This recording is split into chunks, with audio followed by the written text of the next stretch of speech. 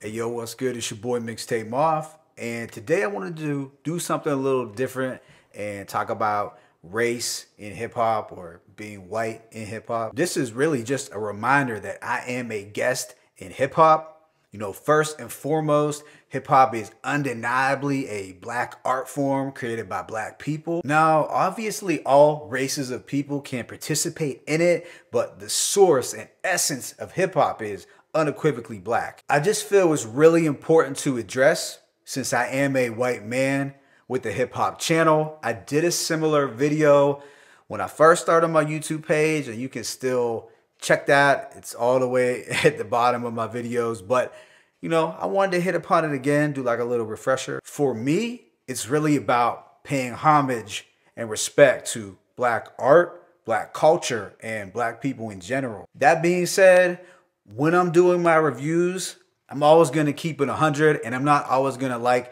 every artist's album, but just know that I have a fundamental respect that it is black art that I am reviewing at the end of the day, even if I don't like the album. I'm not an expert. I'm just a self-proclaimed hip-hop historian or hip-hop history buff who loves hip-hop and is thankful to have been exposed to it at an early age, and I'm grateful to be a guest in this culture. I feel that if you are a white person in hip hop, then you should make it a point to study and, you know, do the knowledge on hip hop and reflect on your role as a guest and be open to learning more about black culture, not just hip hop, because black culture is very vast and multifaceted. Having said that, the reality is that if you are a white person, you are going to share a different set of lived experiences.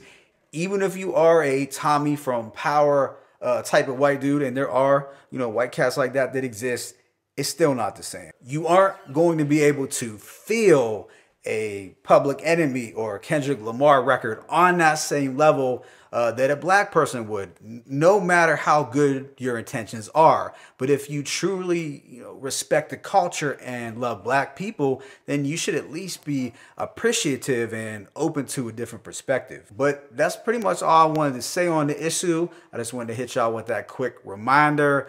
It's your boy Mixtape Moth. I'm signing out, but be sure to hit that like button and please subscribe. As always, is peace and blessings. I'm a guest in hip hop. One.